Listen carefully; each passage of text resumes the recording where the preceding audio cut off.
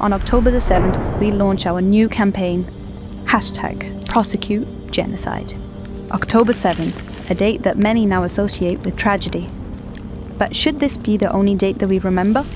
The truth is, for Gaza, October 7th was a continuation of an ongoing genocide, which started over 75 years ago.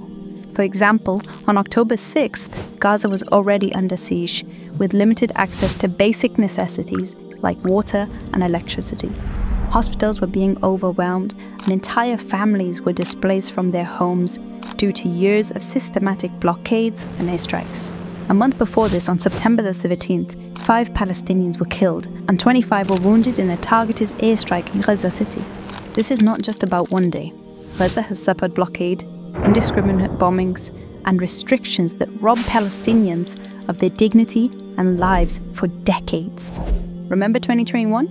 Over 250 Palestinians, including more than 60 children, were killed in an 11-day bombardment. Schools, hospitals, homes, all of them were destroyed.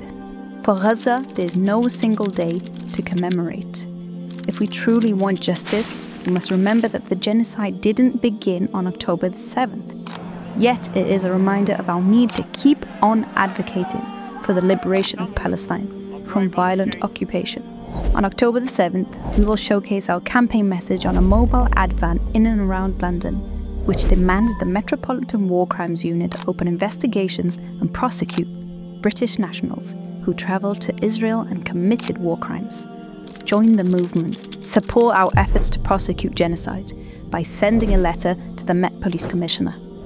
Head over to humanaid.org/prosecute-genocide.